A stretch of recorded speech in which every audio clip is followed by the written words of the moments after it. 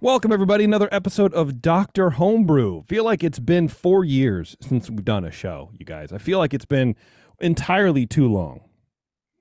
I mean, we've had some holidays in between, so We've had there's that. But yeah. yeah, Well, mainly my birthday, and then, of course, Yeah. Thanksgiving or whatever it is. I don't know, other but stuff. it's my stuff, really. It's me.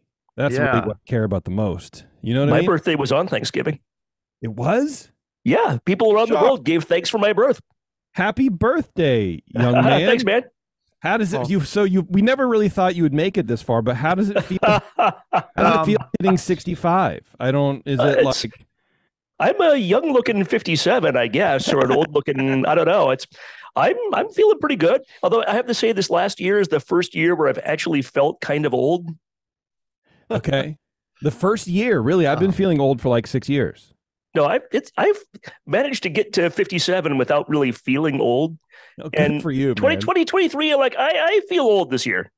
Okay, all right. I also had a birthday since the last time we met. Whoa, No shit. what's Did we going all? on here? We never established this before, I guess. No, but Cooper, happy birthday. yeah, Happy mine's birthday, man. October 21st. It's been that long since we've done a show. It's been over a month. It's been We- like 6 yeah. weeks. We did it earlier in October because we wanted Julia from the AHA to come on with us, and that was when it fit in her schedule. So yeah, that was perfect. We did it a little earlier than usual. It has been a while, but I did Here not we are know. again. I did not know we were all birthday brothers. I'm November 7th. Scott, David, welcome to the show. It's the birthday talk. We're doing astrology. What's your guys' sign? When were you guys born?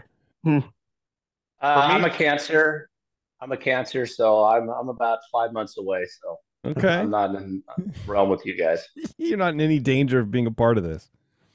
I'm a Yeah, Libra. everyone's Libras, there we go. I don't Oh, know. hey, I don't know what that all right. means. Then he's close to us too. Then, right? Okay. Well, see, there you go. Happy birthday. Happy birthday, David. I guess Jason and Brian, I guess our parents all had sex on Valentine's Day. It's probably about what happened. Not that I want to think about that, but I have the video, like the you.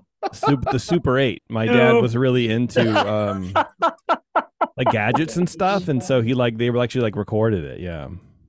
Right. I think that Totally I would, joking, by the way. Well, yeah, I would be wiping the vomit off of that if I found that somehow. That would just be, oh God, no. I tell you, man, like I remember distinctly one time being at my brother's house with my my sister-in-law's like family, so like cousin-in-laws or whatever, I don't know. And this girl was babysitting me. She's probably, I don't know, 5 or 8 years older than me or whatever. And everyone was gone, and we're like, oh, we should watch a movie. Let's like watch something, And so she was looking through the tapes. And she goes, oh, here's one. And she puts it in. And before it starts, my brother comes home, my sister-in-law comes home, and she goes, what are you guys going to do? And she goes, oh, I'm going to show Jason, Amanda's birthing video. Amanda's my niece. And so I was, I don't know, maybe 10 or 12 at the time or whatever. And I'm like, she's like, no, because, it was a full on, here it comes. And I feel like I dodged a bullet. But at the time I was like, well, I don't understand. What's so wrong? She's like, you can't, no, don't just show. No, oh God. It's not, bar mitzvah. Here's a cruise we took. And then also here's my child crowning from my vagina. It's just right there for the grabbing and viewing. That's funny. I didn't watch my daughter come out of the chute in real life. Okay? I was a father at the head. Okay. I didn't want to see that in real. Who would want to watch that in any circumstance at all? People enjoy it. I had to hear it. I heard it, and I was up at the head. I was like, I'm fine up here. Like, Dad, do you want to come? Nope. Yep. Nope. I'm here, man. I am up here. But anyway, welcome to the birth talk, everybody. We're talking about our births, our birthdays, astrology signs, the ascendant masters, the whole 9 yards. No, we are talking Dr. Homebrew. We have some homebrew today. We have 2 homebrewers here with us. It's a co-brew, a collab brew, which we always really appreciate and enjoy here on the show. But before we get to that, we want to thank our sponsor, 5 Star Chemicals. The good people at 5 Star Chemicals are bringing you this and every show. They, as Jamil says, they pay for it so you don't have to. And that's mostly true. But they are great people. They have been with us since the get-go. They get what we're trying to do here, not only on the Brain Network, but on Dr. Homebrew as well. And they try to do a similar thing. We try to help you make good beer, and they try to help you make clean beer, which clean beer is usually good beer. You know what I mean? So check them out, 5starchemicals.com. And while you're over there, join the Homebrew Club program. You can get discounts on PBW. You can maybe test out new products from 5 Star before they're even on the market. You can get free monthly educational sessions and maybe free swag too. You never know. So check them out, 5starchemicals.com. Join the Homebrew Club. Everyone's cool. Okay, man, I tell you, I've had a week, man. My soundboard died on me. Like my thing the other day, my Rodecaster, it like died, but it's like glitching and sort of not. And I've been trying to deal with customer service from Rode, but they're in Australia. So they email back like 7:00 and I write back and go, "Oh yeah, I've done that." And then I don't hear from them until the next night. And it's like, can we I gotta go. So I've had to I've bought 2 different sets of things. I've returned some stuff. I'm trying to plug it in. It's not working. Now it's suddenly magically working. I got a whole new system, and that's a lot cheaper, but it's hot as hell. It's like on fire. So that's interesting. Anyways, I've been dealing with that for like 2 days. I recorded a show on Monday night. I haven't even edited it yet. It's just I've been like figuring out audio problems, and it is not fun. I tell you, this is going to be the best sounding show ever, just because of it. Might be, honestly, because I hated the way the processing on the other one sounded. That digital soundboard, I didn't like it, and I was always suffering from it. And you know how I like to suffer. So it sounds better already. I'm not kidding. I'm not always in love with how that old one sounded, and this one sounds a lot nicer. I appreciate that, because it's just a feed from the microphone into the board. There's no compression. There's no processing. There's no anything. Really? Yeah. Well, we're just hearing ourselves on the Zoom thing, but what we hear. Wow. Hey, ZZ, here's from Old Head. ZZ is in the chat on Facebook, and then Blobber's on the chat now. Wow. No shit, Blobber. Hey. Oh my God. Dude. I haven't talked to him in years. Yeah, I know. Little Canadian friend. Anyways. All right, Scott and David, welcome to the show, fellas. I appreciate you hanging on through our, little BS session. Thanks for having us. Not a problem. Of course, yeah. So what beer did you guys make for us? What do you got for us? Well, we've got a mixed fermentation sour. We've something we've been working on for about a year and a half. Okay. We've got about 4 or 5 different beers mixed in there over the last 18 months, and we've just been riding it out, testing it from time to time, and finally got around to bottling some and see where it's at and what we need to do moving forward. A mixed fermentation sour, and you have a couple of beers. I mean, you're brewing it and then adding to it. Yeah, we've got I don't know if you can see this here. We've got a 15-gallon vessel. Oh yeah, and we've and we started, like I said, about 18 months ago. We started with 5 gallons. Then a few months later, we had another 5. And all told, we put 20 gallons into there. We pulled 5 gallons out and a couple of gallons here and there. Over time, you're adding in. That's interesting. Okay. I wonder how that's going to affect the beer. Yeah, well, and part of our goal is to keep this going, and every so often we'll take 5 gallons out. Hopefully it'll be a good sour. We'll drink it. We'll put some more in, let it start to sour from the beer that's there. So hopefully it'll be a continuing batch that we have. Yeah, that's the Solera method, right? Solera, yeah. Okay, yeah. See, I got it. I got you. Okay, well, I'm excited. I don't know that we've had a beer like this before. Is it the same base beer all the time? So not 100%, but pretty similar, yeah. Okay. Cool. Most of it is wit. Part of it is more of a standard Belgian wheat, kind of a Blue Moon type base beer. So those are the 2 main contributions to it. Awesome. Great. Well, I can't wait to jump into this. Cooper. All right. You want to start us off, buddy? Well, we've got it's the 20B, right? On the cap? 28B, yeah. You got the right one. Okay. Yeah. We've got a Sam Adams bottle here, and when I opened it, there was no hiss, and that was as was discussed earlier. The gentleman had a little problem getting the bottle carbonation to take hold in time for us to taste it, because I guess we threw it together pretty quick. And I've had it in the I don't know, I just got it from Brian the other day, but I've had it in the fridge since then. And if yeah, if it was bottle conditioning early on, it hasn't been continuing to at least since, Thanksgiving weekend. So, but open it up and pour a bit here and yeah. Sorry that carbonation didn't work out for you yet, but we're gonna save the other bottles too, Brian and I, and taste it again later sometime. So maybe we can revisit that. In the nose, I'm getting a kind of a light grainy malt, but I'd say there's a moderate acetic note up front. It's kind of reminiscent of a Duchess, but without the rich malt of a Flanders red. It's more of an apricot-like fruitiness here that pervades. Not getting any obvious funk or any major Brett character coming through here. It's not a super funky sour, and that's fine. That can be at varying levels. There is some sharp lactic sourness here too. I was wondering if I got some slight, a little bit of diacetyl, but not getting any DMS or anything. But there's kind of a grainy quality to it overall. Cereal-like, I guess. Appearance-wise, it's a hazy deep gold or kind of light amber colored beer. No head and therefore no retention or color to the head. Also, that's fine. You could serve these not non-carbonated if you wanted, I suppose, but it's I think the intention here was to have some carbonation. That's okay, but it's definitely not insanely hazy. It's not totally opaque, but it's and head retention on these sours can be poor as it is, so there is a little carbonation in there. It's just not pushing that much up. Getting into the flavor,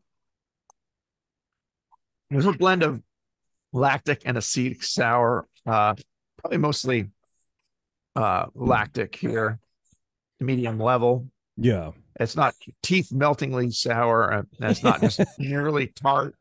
No, the balance is to the malt for sure. No hops noted here. The Belgian wheat, American wheat styles are coming through, or the Belgian wheat beer. It's kind of like a wheaty overall coming through as a general grainy quality. Not unpleasant, but it's also coming across to me like there's a bit of a THP, like a Cheerio-like. It's called tetrahydropyridine. You get that on the exhale as you swallow the beer, and the pH of your mouth comes back up more towards neutral. On the exhale, you can taste that a little Cheerio-like thing in there. And mouse taint is what they call it, right? Yeah. THP. That it's kind of a medium low level of that. I'm still trying to decide if there's diacetyl in it. I'm not really getting a super buttery thing at all in here in the flavor. I do. Like in the medium palate, it's kind of heavy. It's honestly kind of okay. Yeah. It's kind of hard in these two because there's so much else going on to compete with it. But I thought, in the aroma, I definitely got a little butteriness, and the flavor it's blending with that THP. But can I just butt in and say that it actually works really well? Like, right. I kind of like it. It's like movie theater popcorn. It's sort of one of the more, for me, the more standout like diacetyl. But with everything else going on in the beer, it kind of works, and I'm not offended by it in the slightest. Okay, I don't know. That's just me. So yeah, there's different, PDO can kick out some diacetyl if you've got some PDO going in there, but it doesn't seem like ropey or, it doesn't have any weird chunkiness in there or anything. So, but yeah. Like me. Anyway, it might, sometimes a sour will just go through phases where it kicks out some diacetyl and then it gets reabsorbed and ages out. And same with THP, that can go away over time here too. And I find that Soleras seem to me to be less susceptible to that if you keep them going and keep we'll get to feedback down the road, but keep them covered, keep them, not a lot of headspace, keep the airlock full. Like the man says, you got to keep them separated, right?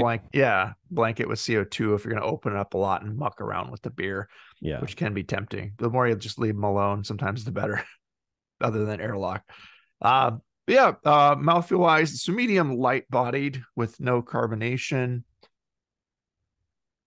It's not warming or astringent. No creaminess either. There's a low bite to it, but it's not too aggressive of an attack. Still just a touch of some kind of roughness, but it's not like a super leathery, biting, harsh, attacking astringent beer at all. It's fairly smooth on the palate, and the sourness is not too biting. It's not too acidic. Overall, this tastes kind of like a sour that's not quite through its process, where it's not sick, but the flavors are really not quite melding together yet the way you like it to. I do like the apricot fruitiness that's in there, and that's something that might come through more in time as some of these other things either age out or morph into something else.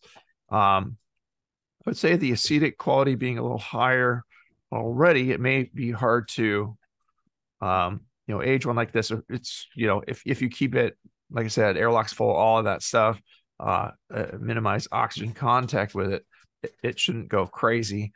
But another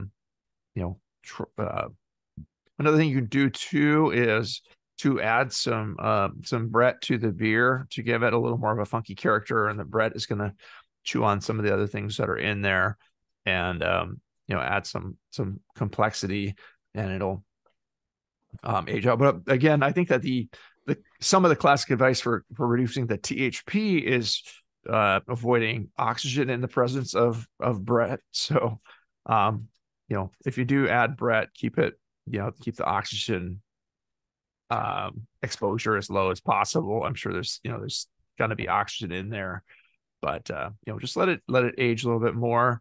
And it'd be fun too to talk about how you bottle conditioned it, what kind of sugars you might have added, or yeasts. I know that some breweries like Russian River will put a wine yeast in when they bottle condition, like their consecration, and because in such a low pH environment, the existing yeast strains are already probably very tired and maybe not ready to keep it. Let's keep it going. Hey, here's a little sugar. Let's go. It might take many weeks or months to get to that level with the existing strain, and it'll go through its own morphing as it's doing that too. A little re-fermentation, and that again can kick out things like diacetyl and things like that. So if possible, I would just say, can you put it in a keg and just shake condition, or time carbonate it in the keg instead of messing with bottle conditioning? But there may be a reason you wanted to do that.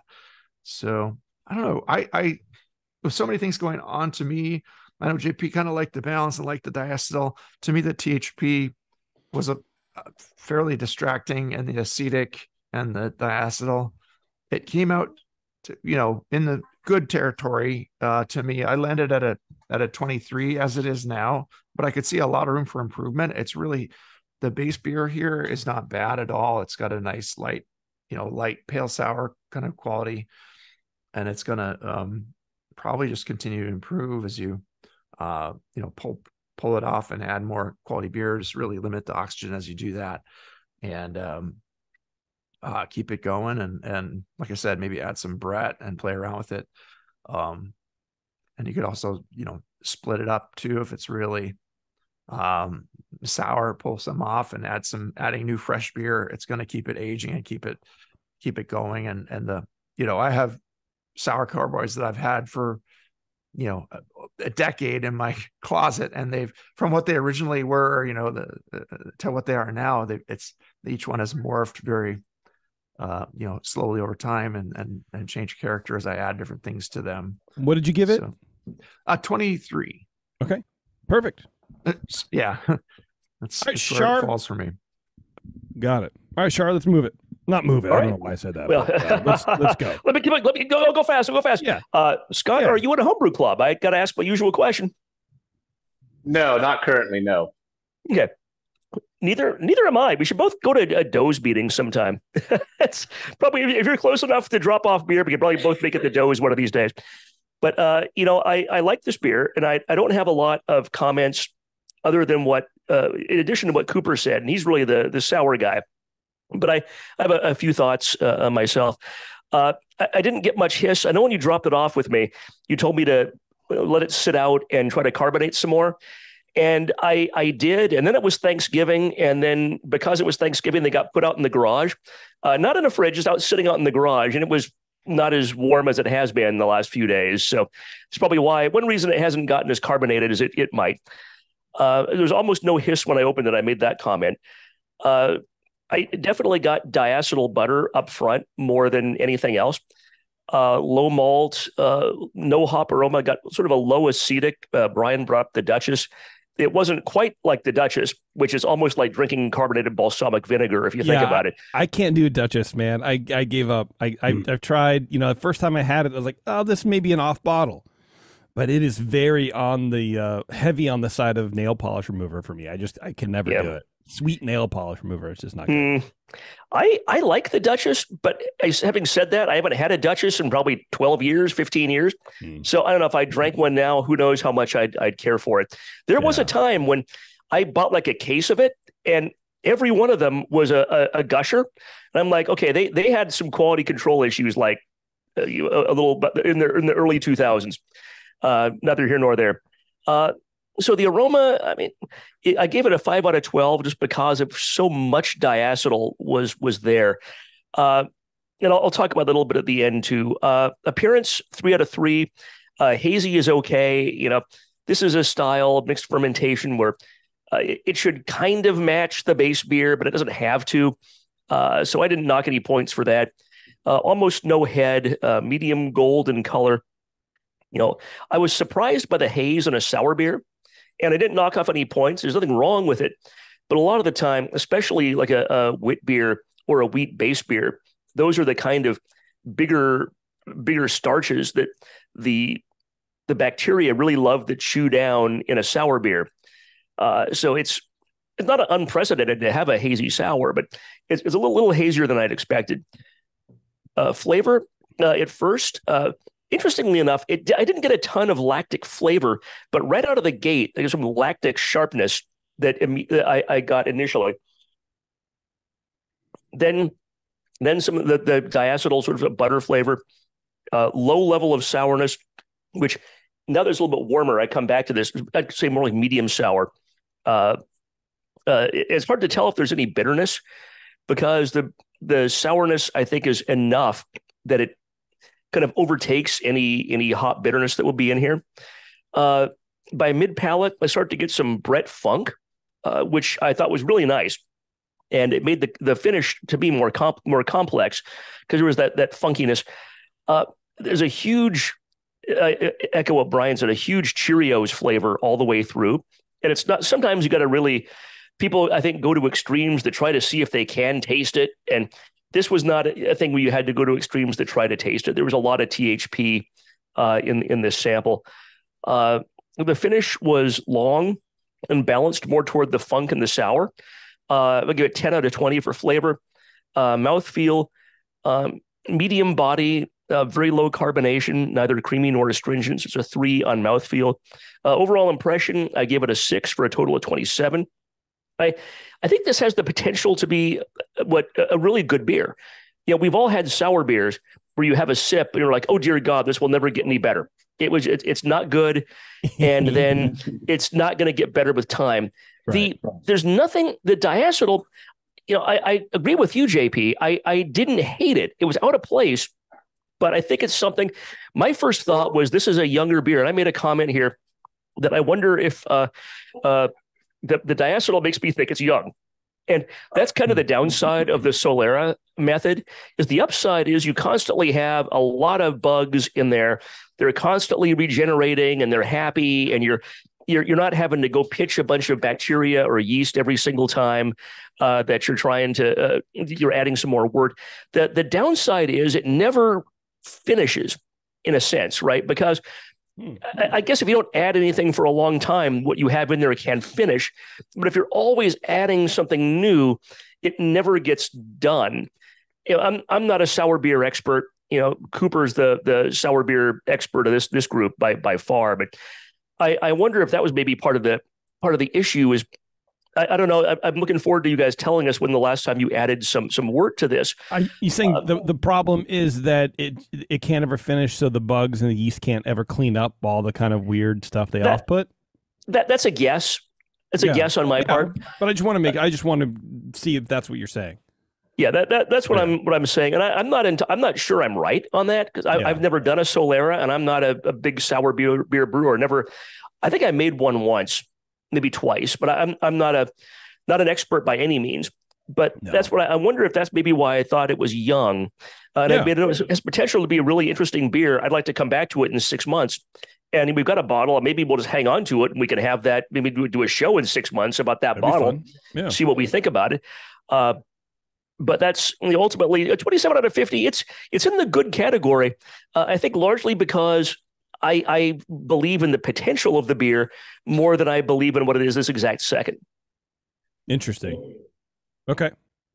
Very good. All right. Let's see. Who wants to, Scott, you look like you're ready. You have a piece of paper in your hand. Why don't you want to talk to us a little bit about notes, man. I'm ready to go. Yeah, about the recipe and all that kind of stuff.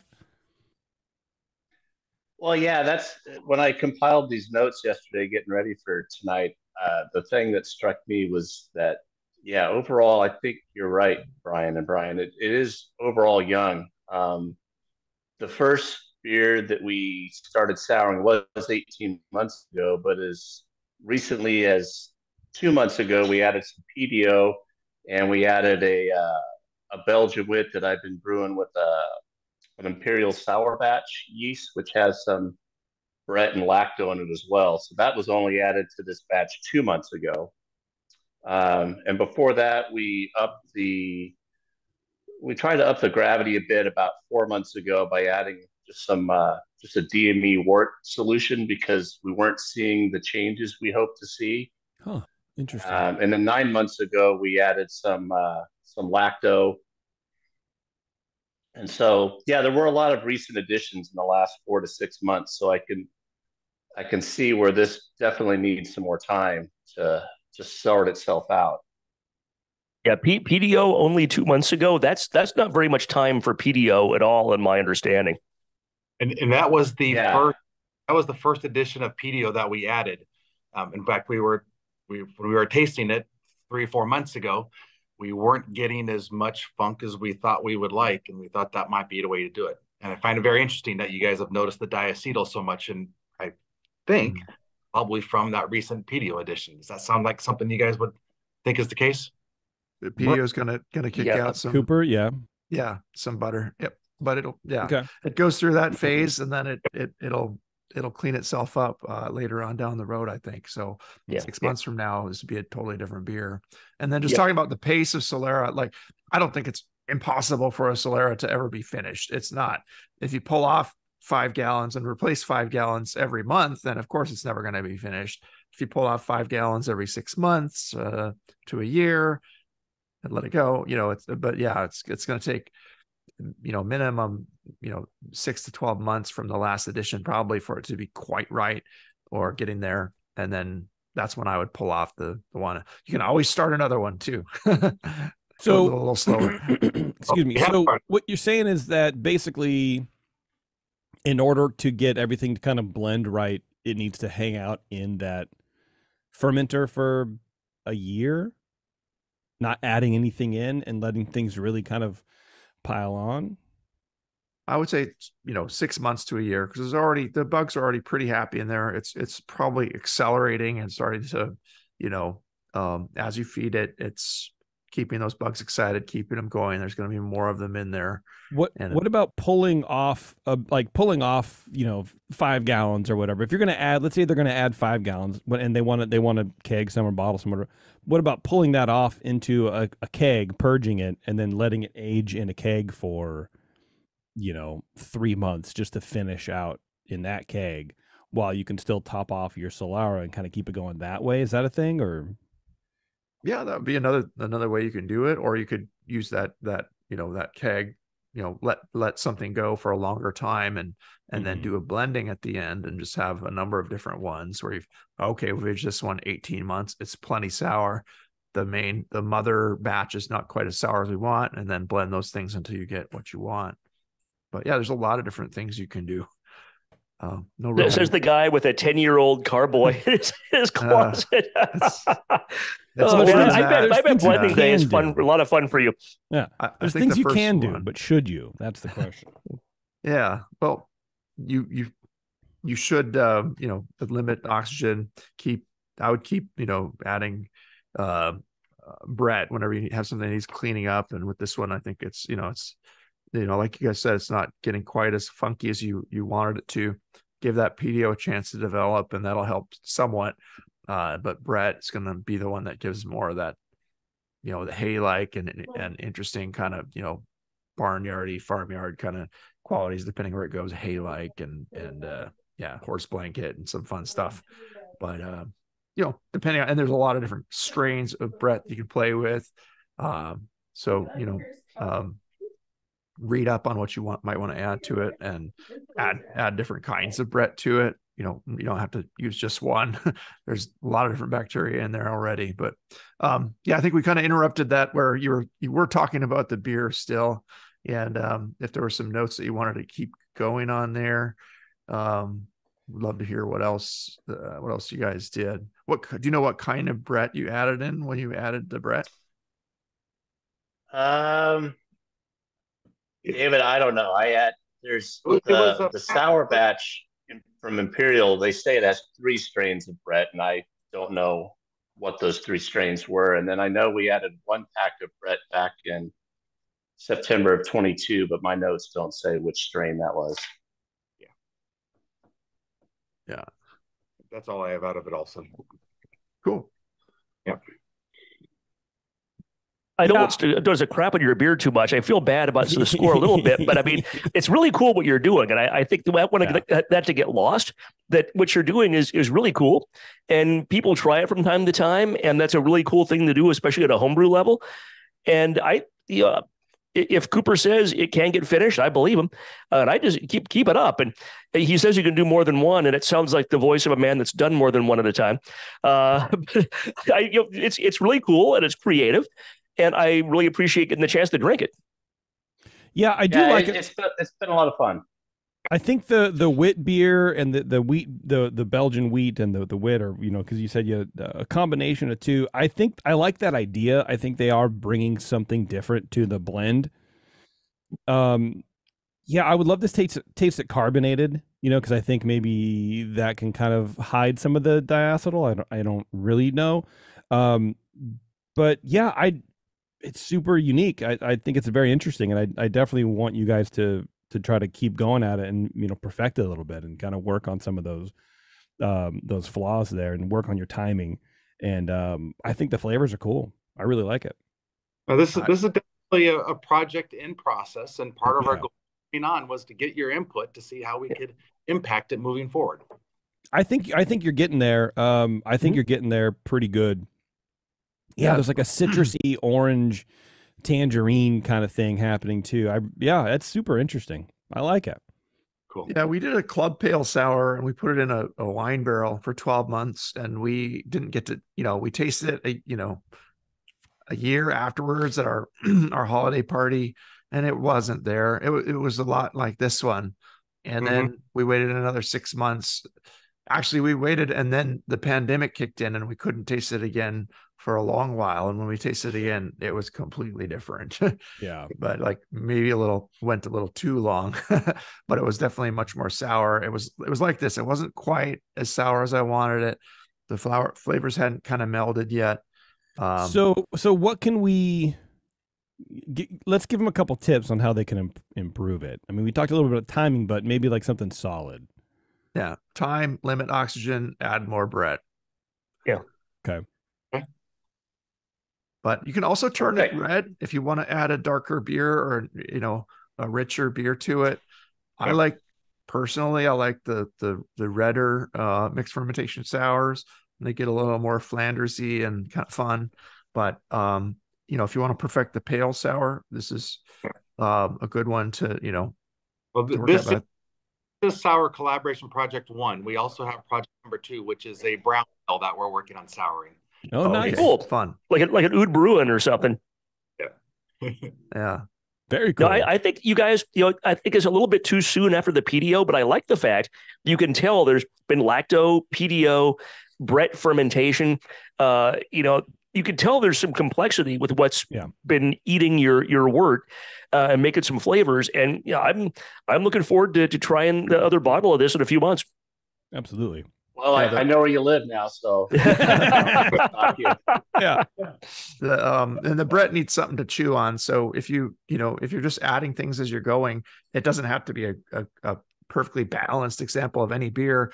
I would brew it on the sweeter side and let it, have a residual gravity after the ale yeast that you've used has fermented it out. So just use a really high mash temp, add, Cara pills or whatever kind of malts you want to use to increase that finishing gravity of the base beer. And again, wheat and things like that, oats, wheat, those kind of adjuncts will also give it long starch, chains to chew on. The Brett loves to chew on that stuff, and it goes for a long time.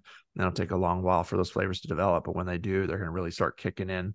Another thing that you can do is also add wood aging the beer. You can you could drop a couple of oak cubes in the beer or a spiral and get it to where it's going to have some wood character, which is also going to probably help the flavors balance. But that's more of a finishing thing. I would kind of wait till it's in the territory you want it to be, and then decide if you want to put a spiral in one of your kegs and and wood age one of them and see how that goes and see if you like it. Then you could wood age the whole batch if you want.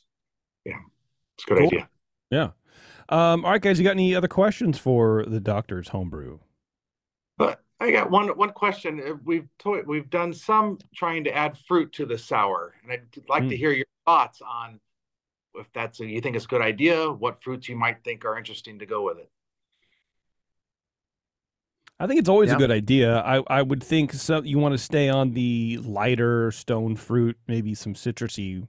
I don't know. Citrus and sour is hard because I was trying to play off what I perceive as like an orangey thing in there already, but I think apricot's always good. You can't go wrong with that. Yeah, agreed. Apricot, peach, or cherry are going to be some really good ones to use. Yeah. But I wouldn't, if you're adding fruit at this point and then you're going to age it another 6 months to a year, it's, the fruit, you should drink a fruited sour sooner and not once it's fruited, not let it age more and more because that fruit's just going to start going away. But yeah, cherry is a great one. Have some fun with it. Pull something off into another small carboy and fruit it one carboy at a time as you can. What little 1 gallon growler size things. You can play with different fruits. Put like you said, put an apricot in one, like Brian was saying, put cherry in another one. Use the ones that people know work. Do a gallon at a time. What's the worst that happens? You get a terrible gallon and you dump it out. Try to get good quality fruit, from a farmer's market or grown up, tree ripened on your own a tree or someone and the fresher the fruit, the better it's going to be too. Grocery store fruit, it's not been, it's been ripened on the way to the store. Yep. Okay. Yeah. If that's it, we'll let you guys go. All right. Oh, that's great. Thanks. Appreciate it. Awesome. Really good. Guys. All right, guys. I appreciate it. Thank you very much. And we'll look forward to having you on again. And you guys listening, stay right there. We'll be right back with another beer on Dr. Homebrew. Don't go anywhere. All right. Thanks for sticking around, everybody. We are back on Dr. Homebrew with Jake. Jake, welcome to the show. Hey, how's it going?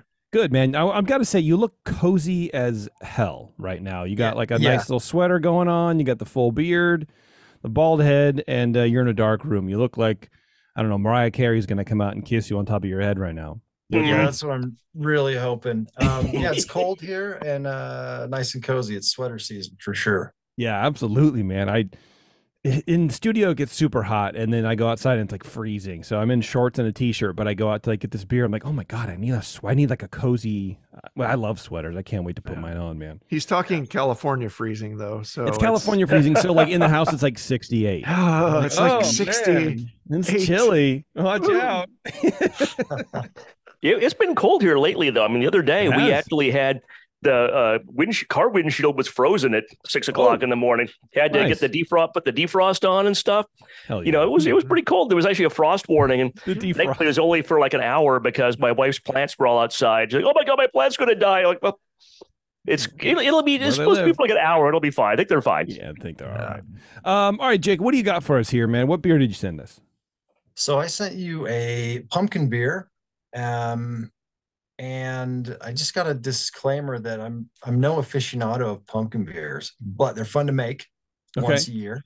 Okay. And I believe I once heard you, JP, say that you liked pumpkin beers. So when I sent that other beer, I thought, what the hell? I'll send him a pumpkin as well. Nice. I appreciate that, man. I do like pumpkin beers. I am not afraid to admit it. I will say that with my full chest, man. I like them. They're not something I can have all the time. But I do appreciate them. It's one of the few styles that I'm interested to see how people make. And like, I'm excited to drink it. It's like, oh my gosh, what am I going to get? More spices? Am I going to get a little bit of, roasted pumpkin kind of flavor going on? What am I, what's going to happen here? So I appreciate it. I'm thrilled. Very cool. Yeah. Shar, what's your turn? Butterino? but Butter? Arena? Is that the diacetyl beer? I mean, if you want, I don't know. Yeah, I'm just. What am I doing tonight? Am I awake? What's even happening? What's going on? Jake, I have to ground myself somehow here, so I don't just totally go on tilt. I have to ask the question I always ask: are you in a homebrew club? Yeah, I'm a member of the Latter-day Brewers in Salt Lake. Oh God, I love that. That's one of the better ones I've heard. The Latter-day Brewers. I love beer puns. I know many people on the Brewing Network aren't always real fond of the beer puns. I can never get enough, and that's just awesome. So cool. All Salt Lake brewers listening, go check out the Latter-day Brewers. You'll enjoy. I like this beer. I'm kind of in between maybe JP and Coop as far as pumpkin beer. Like, I don't love them. I don't hate them. But it's fun this time of year. There are some good ones out there, and it's always fun to have one that's good. Open this one up. What am I'm on tilt. What am I even doing, JP? I mean, you know what I always like. What two things I like: fun and good and good beers. And especially when those good beers are fun to have, I'm double the trouble, man. Can't get them off me. Maybe I'm delirious. I don't know. Am I real? Is any of this real and happening? You're doing great. Hunting for the fun on the score sheet. Where do you list see what happening? Yeah, there's a checkbox for that somewhere. There's a low to medium fun on the opening. Yeah. See, I thought maybe I just put that in a PDF somehow to add that fourth box at the bottom. God, that'd be so good. I should talk to Gordon about that. Should be right between Estuary and Grassy, but it's not there. Yeah. If there's ever a proctor whatever that you can do for the show, what are you showing me? It's a 222. Yeah. Well, okay. Yeah. Thank you. Sorry, my wife is interrupting my work to give me a beer. Wah, wah. Yeah, whatever. Who cares? Go ahead. Shark, go ahead. Keep going. Okay, aroma. I opened up this bottle. I poured it. The first whiff I got was sort of a pumpkin skin acetaldehyde. And I struggled with this for a while because I was never great at noticing acetaldehyde until Nicole Ernie, you're on one of the shows, I believe, was talking to us about acetaldehyde and how it can be like a pumpkin skin aroma. So I was really wrestling with, is this acetaldehyde or is it pumpkin? Because the bottle says you'd added some pumpkin to the beer. And I found that I still don't know. We'll find out at the end here, maybe what's really going on with this. But I had pumpkin. Yeah, it was like a fresh pumpkin kind of character in the aroma. So I knocked some for acetaldehyde, even though I even made it probably it's the pumpkin, but it's hard to tell for me. Medium malt with some caramel components, no hop aroma. 6 out of 12 for aroma. Appearance. Very low head, probably from spices. Usually you start spicing things and you can't see that now. And it kills the head of virtually anything. Crystal clear, color's light brown. So give it 2 for appearance. The flavor initially got that kind of pumpkin character and nutmeg, which I thought the nutmeg was really well handled. You did a great job with the nutmeg. That's one of those spices that's really strong. and it's so easy to go over the top. I mean, it can be a matter of probably like just milligrams of nutmeg from being pleasant to being unpleasant and just being too much. And it's a tricky spice. I think you did really, really well with that. There's some nutmeg character, but it's not dominant. It's maybe one of the few beers I've ever had that had nutmeg that didn't go nutmeg crazy. Even baked goods that have nutmeg, I don't always like those for the same reason. Maybe I'm just sensitive to it. Who knows?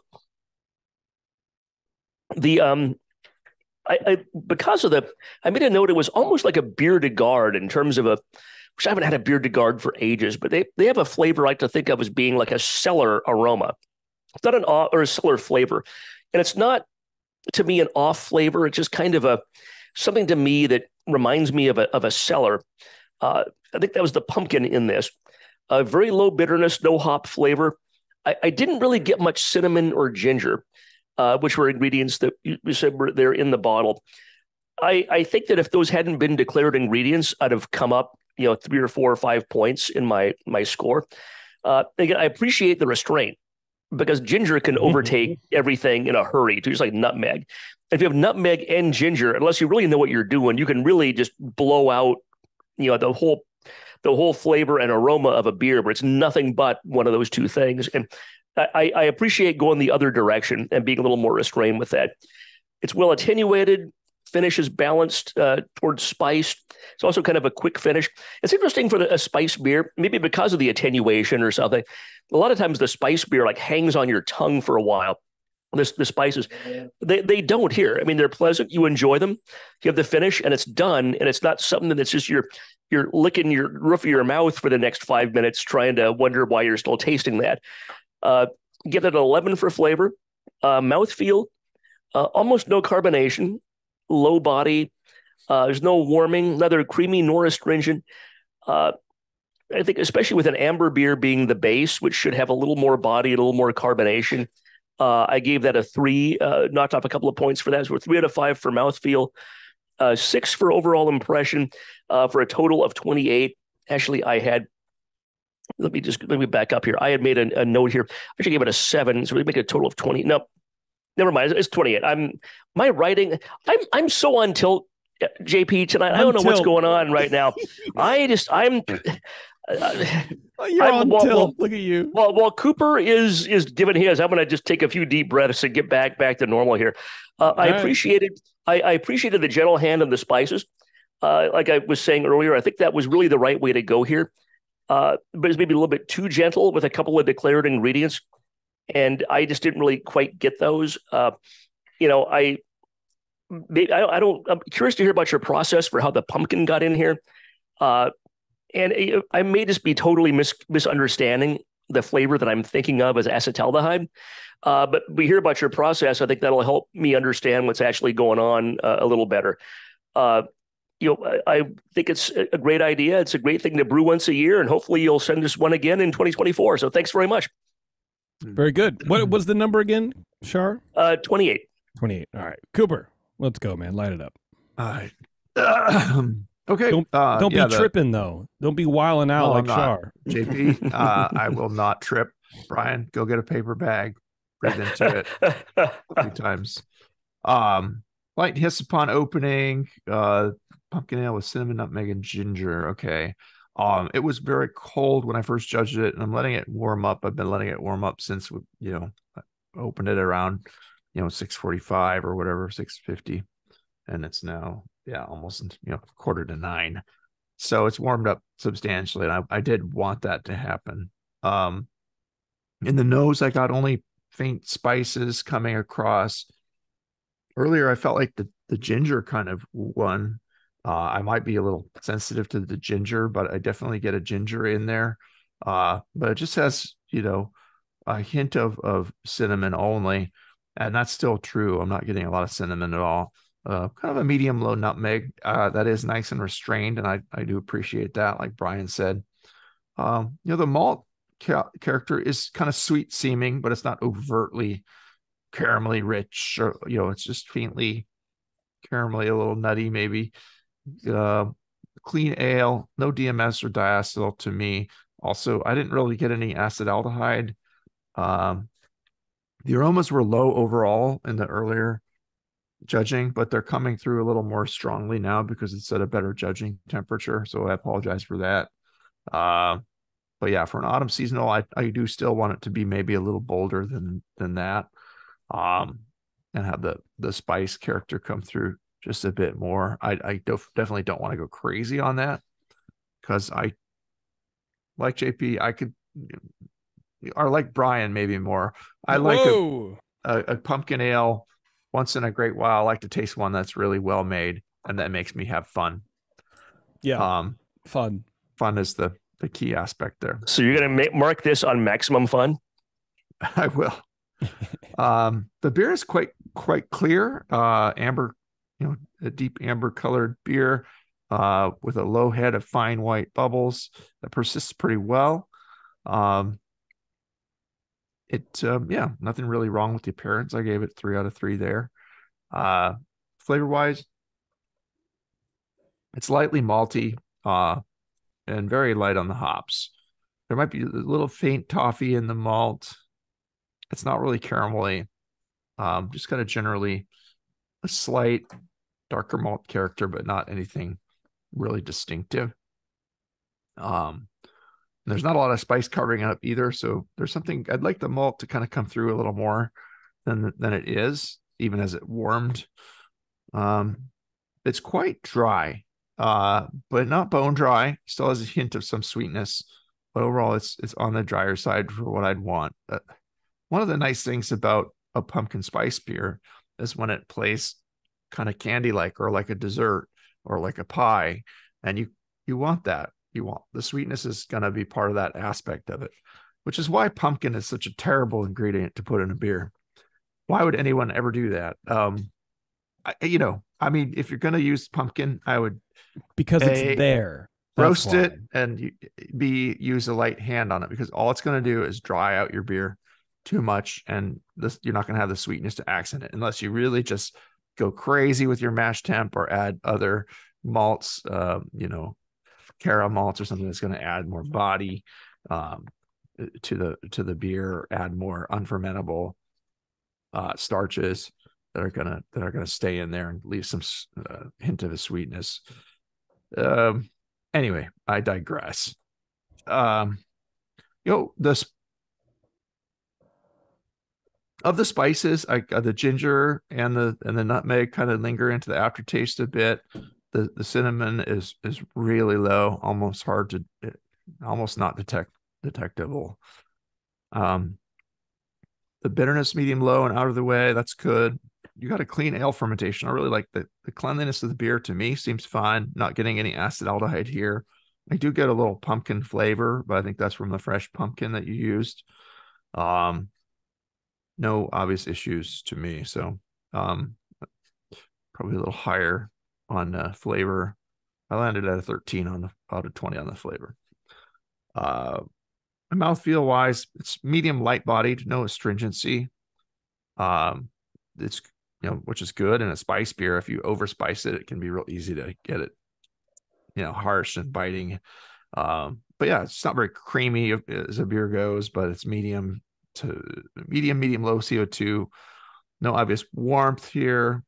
Actually, that's another thing you could do, is let it get a little stronger, give it a little alcohol boost to make it seem a little sweeter, if you want to go that direction. But this one seems like a middle of the road amber ale, maybe 5.5%, 6%, I would guess, if I had to guess. But yeah, it's a bit light feeling overall. It's not too heavy on the palate, but it's mostly fine there in mouthfeel for a spiced amber ale with an adjunct. So overall, I'd say it's a well-crafted pumpkin spice beer. It's got a lot going for it. It's clean. I would suggest dropping back the adjunct, by quite a bit if possible. You can just add a chunk of pumpkin in there and say it's a pumpkin beer. Don't listen to them. Absolutely don't do that. Get your sweetness from the malt and let the spices do it. When you're tasting a pumpkin spice beer, you're not usually really tasting much of the pumpkin with everything else that's there. That's my opinion. JP, you can say whatever you want after that. Up the I agree mash. with you, damn it. Coop. I'll say what I want when I want to. Okay. You can make a pumpkin beer with absolutely no pumpkin that would score really well in a competition. I guarantee you that. Yes, but why would you want to do that? Just to be weird. I don't know. But because it's going to be sweeter and be more dessert-like and candy-like, which But that's just a spice beer. It's not a pumpkin beer. I would prefer it to be. Yeah. Well, anyway, is that it? Are you done, Brian? Yeah. Get your mash temp up. If you're gonna use a lot of pumpkin, get it up toward 160 to coax out a little more sweetness and body from this one. I would also bring up the spices a bit, especially the cinnamon. But they're kind of nice where they are. I like that they're restrained and they're not overpowering, but they're almost a little too restrained. It's not like, okay, this has got a good level of spice. It's like, okay, this is a light, dry amber beer with very low spice, and it's okay. But I like the beer as it is. It's clean. It landed at 35 out of 50. Brian and I are 7 points apart. So if this were a competition, we'd have to discuss and take each other out back and beat each other over the head with something, figure it out. Kiss each other. I think it's a very good beer. Cool. Let's take a quick break before we get to Jake, and we're going to come back. We'll wrap this up and all that kind of fun stuff. So hang on, it's Dr. Homebrew. We'll be right back. All right, thanks for sticking around, everybody. We are back with Jake. Brian and Brian have made their ruling. It's funny, I've been watching that Botched show. Remember that show? That's plastic surgery show where these two dudes in Hollywood are like, one's like a breast augmentation, specialist, and the other guy does nose jobs, and it's very funny. Then they trade jobs and they see what happens. Yeah, they go, why am I smelling twice out of my nipples? But they just put the first series on Netflix, and it's like they have a great rapport, and it just, I don't know, it sort of reminds me of Dr. Homebrew if we were funny. I have no desire to watch that show. It's great. Oh, it's so good. It's so good. It's so funny. It's like everyone needs that one reality show, and I have apparently a couple. Anyways, Jake, this is your pumpkin beer. I mostly agree with most of what the guys were saying. Mostly agree with most. This is a fun beer. And it is sort of a middle of the road amber. It is sort of light. There is not a whole lot going on. It's kind of a thinner body amber.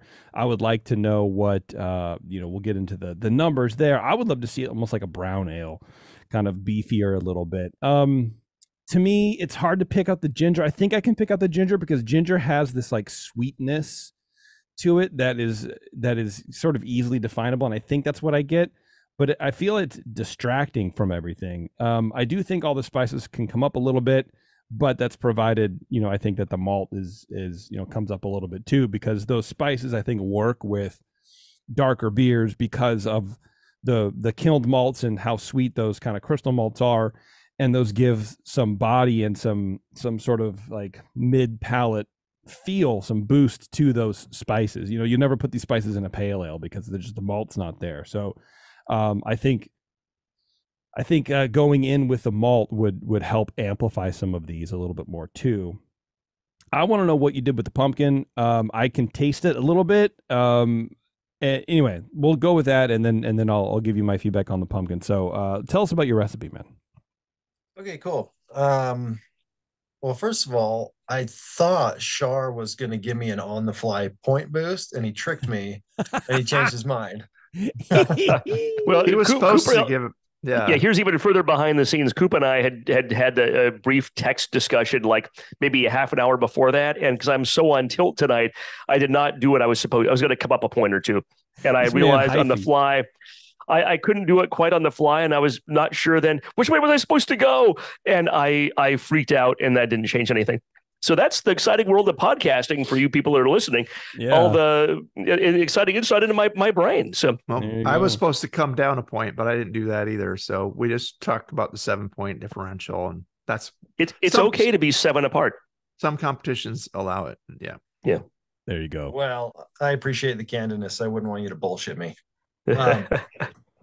Okay, the recipe is 30% Munich, 30% Vienna, and 30% Chevalier, which I normally do Maris Otter, but I had Chevalier on hand, so I used that instead. And then 7% Carapils and about 1% of chocolate, just for the color. Okay. An ounce of Magnum at 60 minutes, and then half an ounce of EKG at 20 minutes. And then I use Imperial AO9 Pub for the yeast. Mash temp was 152. And I kind of aimed for like a amber ale water profile. I started with RO and just added to it. All right. Let's get down to it, though, man. What did you? Now that you mentioned the Munich, come on. Now that you mentioned the Munich, though, I can taste the Munich a lot. Yeah, you know, those are the Munich and the amber make for a good base malts for a beer like this when you're blending it with some, some pale malt. That's a good start. But then I kept waiting for you to say that, a caramel or crystal or this or that. There's the cara and a little tiny bit of chocolate. That's all that's there to give the extra flavor, which is what was kind of missing to me. Mm-hmm. And the mash temp was lower than I'd want. Right. Yeah. I did omit one crucial ingredient, which was the pumpkin. Yes. How much of that? So in the mash, I added a whole, 28-ounce can, the bigger can of pumpkin puree. And then in the boil, I added basically an entire pumpkin that I grew in my yard. And then it's called a Jarradale pumpkin. It's like an Australian variety. It's blue. They're good for eating. Okay. But, anyway, so I cut that in half and I roasted it in the oven with some brown sugar for a couple hours, and then I added that for the whole boil. So that's where the pumpkin came from. So quite a bit, really. Yeah. Good. That's I've never had one of those types of pumpkins. It sounds interesting. It would explain like the lower body, because the pumpkin always ferments out all the way, whatever sugars you get out of that. And if you add an entire, how big is an entire pumpkin of that variety? Is it like 10 pounds or 2 pounds or what? It's pretty big, probably closer to 10 pounds. Like, it's a lot. Wow. Okay. Yeah. I suspect that, not to interrupt you, I want to hear more about this. If I had to guess, I'm guessing the reason why we're tasting like that, or I'm tasting like that pumpkin skin acetaldehyde, is that rather than converting in the mash, they kind of converted in the boil, and maybe that skin and everything else got exposed to those really high temperatures, and then either it tasted like acetaldehyde, or maybe it gave off some acetaldehyde in that process. I'm not a chemist. I'm just trying to think about why I got some of that aroma and that flavor. And I've never heard of anyone using the pumpkin by cutting it up and throwing it in the boil. I mean, I appreciate your creativity, but I've never heard of that. And you clarified the beer well too. I mean, I would think all the starches, you'd probably have a haze problem, but it's perfectly clear, and that's nice. Yeah, thanks. What were your numbers? What were your gravities?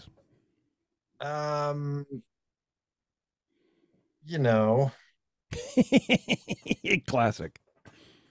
It ended up about 5.5%. Okay. Sorry, I can't find that info right now. That's all right. Top secret. I get it.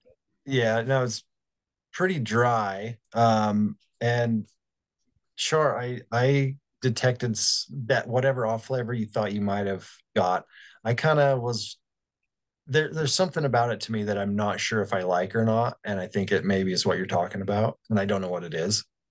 But yeah, so when you throw in 10 pounds of any vegetable into your boil, I think you're probably rolling the dice whether you're going to like how that comes out or what flavors come out of that or not.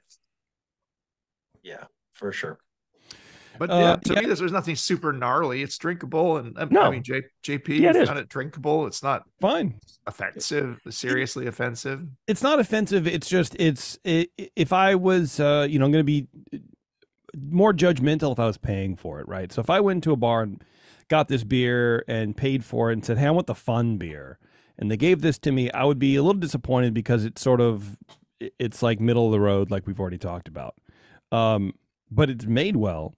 The flavors are good. I just want more of them. Andrew in the chat is saying, boiling pumpkin seems to not do anything. Those starches would be lost, I would think. Maybe. It could be. I mean, you're going to have some conversion as you go from room temperature pumpkin up to boiling pumpkin. depending how much you cut it up and the surface area and everything else, you're going to have as the pumpkin passes through that 145 to 160 F temperature range. That doesn't happen instantly. And I bet, I mean, even if you had a full boil, were you going at a full boil when you threw the pumpkin in, or did you raise everything up at the same time from like essentially mash temperature? I probably raised it. Yeah. Okay.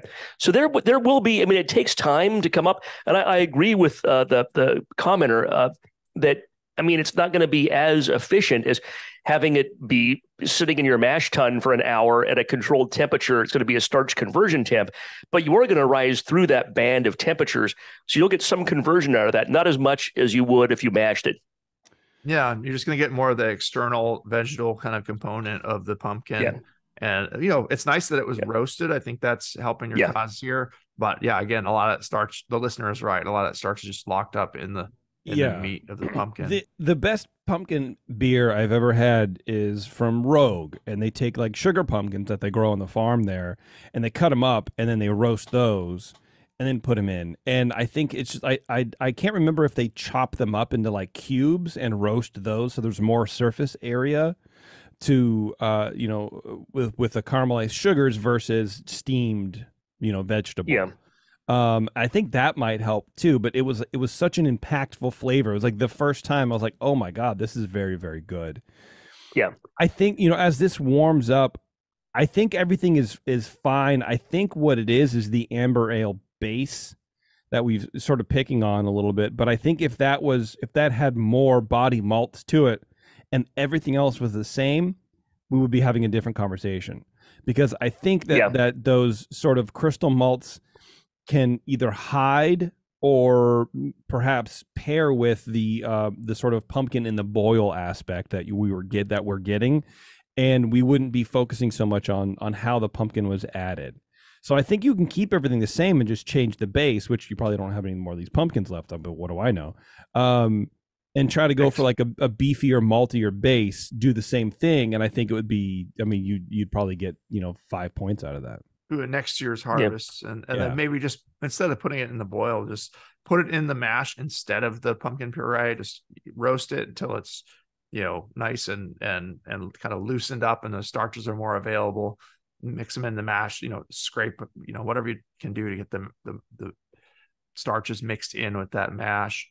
Mash at a higher temperature, and add some crystal malts or a caramunic or just something a little more characterful in there. I like the pumpkin flavor.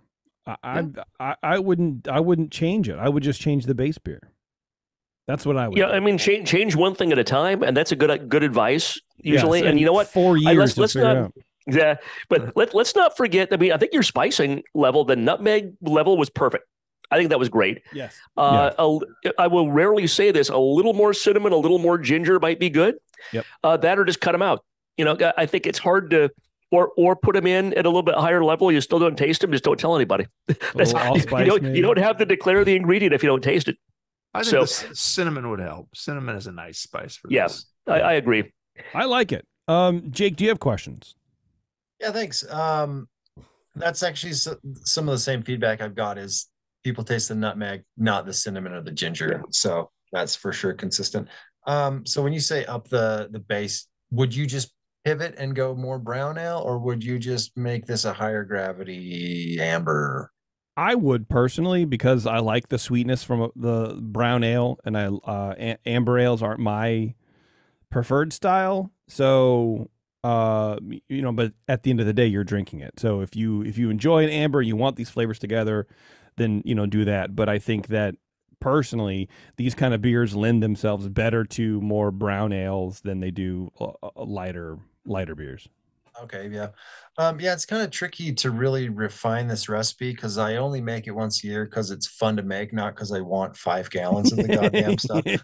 Yeah. Yep. I get you, man. But I do have those pumpkins actually save really well. You just stick them in the basement. They last for like 6 months. It's crazy. So I got a bunch more. Maybe I'll make another batch. Nice. Just to see what I can do. Go for it. Yeah, have some and then fun. Get some bombers, get some 22-ounce bottles, and give them away to all your friends and neighbors at Christmas time. Yeah, right on. Okay, yeah, no, that's all really good advice and feedback. I've been taking some notes, but I think we've kind of covered everything, I think. Cool. Yeah. Cool. Yeah. All right. I wanted to mention the last one we did. You remember I followed Julia Hers, Yeah. and that was awful, right? How do you, how do you He's a follow hard that? act to follow, man. That's for sure. Yeah, for sure. So I had meant to mention this, but I had been listening to a podcast that she was on. I can't remember which one. And she was like, "Hey, enter NHC this year, blah, blah, blah." And I was like, "Yeah, okay, whatever, I'll do it." And I did. And I did okay. And then I just got really into competing, and it's all because of her. So I just wanted to like shout out to her. Awesome. That's awesome. Very cool, man. No, she's really smart. She's really an engaging speaker, and she was a fantastic guest. Awesome energy. I always enjoy judging with her, talking to her every time we meet. Yeah, she's cool. All right, Jake, if that's it, man, you're free to go. Yeah, okay, thanks a lot. I appreciate it. Thanks, man. Yeah, send us another one down the road. Yeah. Right on. See you guys. All right, bye. All right, that's it. We're done. We're out of here, folks. We don't have to take another break. We're great. We're good. Yeah.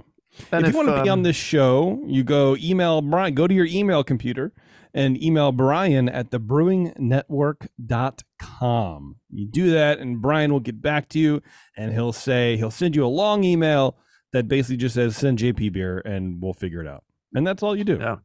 That's it. You have to worry about it. What kind of beers do we take, Brian Shar? Brian with an I. We're Brian Shar. What do you want? We take anything fermented. Pretty much. No poison ivy meads. No, nothing with poop. There was about many years ago at like the first B3 Forum Comp. I didn't judge this one. Yeah. This was when EJ Fair was still under construction. It was literally no, it wasn't. It was at More Beer, that one back room you guys had, and someone at the next table refused to judge a poison ivy mead because they're allergic to poison ivy. So I'm sure it was fine. Nobody died when they drank it, but no poop, nothing like that. Just normal fermented beverages. We'd love to have some. Poison ivy mead is just kind of like, dare ya? I fucking dare ya. You know? How do you know that those bees went to poison ivy flowers? Seriously, did you set up in a field of poison ivy? No, there's not a field of poison ivy anywhere. I guess maybe out in the woods, but if they're poison gonna put ivy flower. I have no idea. I've never seen it flower. I'm from Minnesota. I know what poison ivy looks like. Yeah, I think somebody named it something. Someone named it that. And listeners, if any one of you entered that, you want to fess up and tell us whether that was really poison ivy honey, we'd love to hear about it.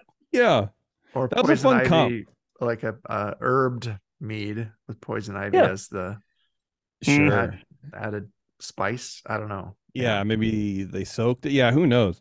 Yeah, that was a fun comp. I started that comp. That was my thing. Yeah. Cool. Back in the day. That's my contribution to the world. One of them. One of many, because I'm so awesome. All right, we're going to get at it, everybody. If you're listening live, hang on for just a sec. We're going to come right back. We have 2 more beers to drink, and it's going to be a good time, so check that out. If you're listening on the podcast, we have all these other shows to listen to. I forget how many. And, of course, all the other shows on the network, so check those out as well. All right, they're until fun. Next time, we'll see you. Cheers. Guys.